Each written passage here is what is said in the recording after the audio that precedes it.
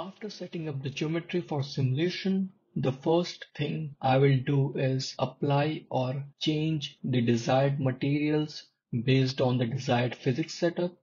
By default, structural steel has been applied to everything in the model. In Discovery, the structural steel is the default material for all the solid bodies and water for fluid flow problems. To change the material, go to the Simulation tab and select Materials. To assign the material to a body, click on the body and assign the material from the drop-down menu as needed. Here I am applying air for the fluid volume. You can also change your material quickly by double-clicking on the material and then changing it directly from the physics tree.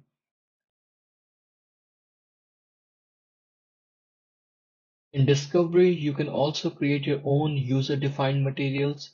To do so, go to the Material drop-down menu and type User-defined fluids.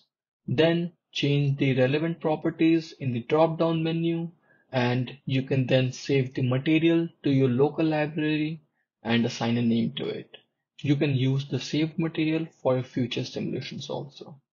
Let's stick to air for this case. Once we are done with the material assignment, we can jump to the physics setup. To set up the physics, go to the Simulation tab in the top ribbon and choose Fluid Flow as our desired physics. If you are unsure about the meaning of these different small icons, you can access our comprehensive overlay help system by hitting F1 on your keyboard or clicking on the question mark icon at the top right corner. Our context-sensitive overlay help system will display the meaning of these icons as you hover your mouse over them. If you select the flow inlet boundary condition, it will also show you a small video on how to apply the flow inlet boundary condition. There are also other information like how to apply these boundary conditions in a step-by-step manner. So whenever you are not sure about anything at any point, please feel free to use our comprehensive overlay help system.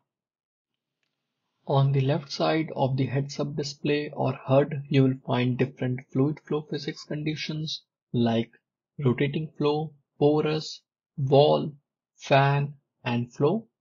Since we have chosen flow, from this drop-down menu, we can choose inlet or outlet. Let's select inlet.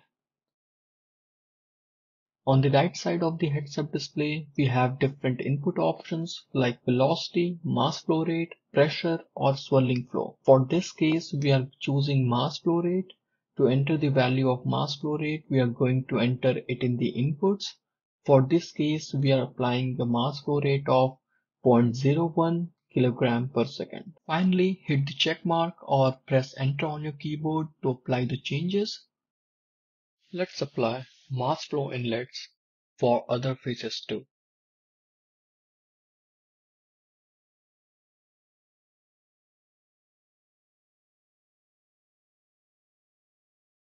Similarly, to apply flow outlet boundary condition on the front vents outlet, select one phase at a time and from the fluid flow boundary condition, select flow outlet and enter 0 Pascal flow outlet boundary condition from the right side of the heads-up display.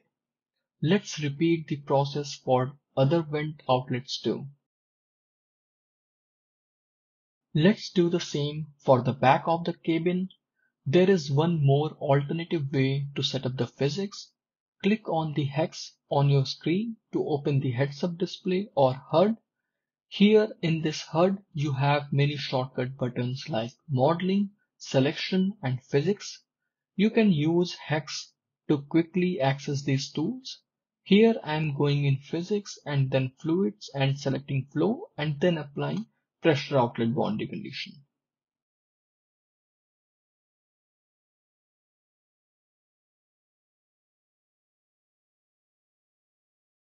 In the last video, we learned how to apply fluid flow physics conditions.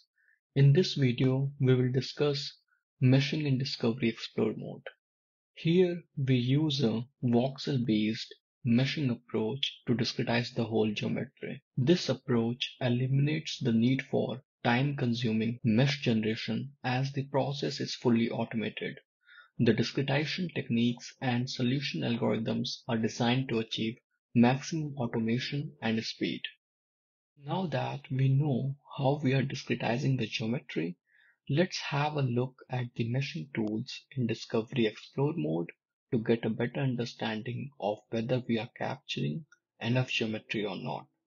We have two tools to give you all the insights related to meshing in Discovery Explore mode. The first one is your resolution. It shows your under-resolved geometry in red color, which simply means that you are not perfectly capturing geometry in those highlighted areas in red. To change the fidelity, you can increase or decrease the fidelity by sliding the slider bar on the bottom center of your screen. If you are going to the left, then you are decreasing your fidelity, which will cause an increase in your voxel size.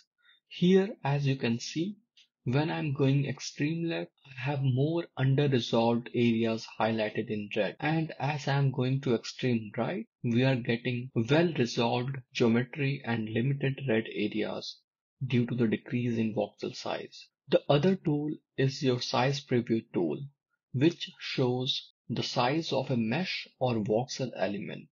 It is important to note that the mesh element size must be smaller than the smallest feature in the geometry to correctly capture it. Voxel size can also be seen here in the slider bar when you hover your mouse cursor over it.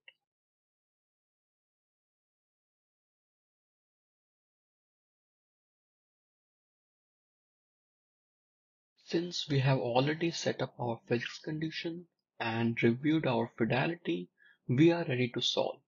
Let's run a baseline simulation, and based on the results, we will see what modifications can be made to the model. Since we are in explore mode, the moment I hit the solve button, the solution will start showing the results in almost real time. Let the solution run, and I will meet you all in the next lesson and talk about some post-processing tools in Discovery.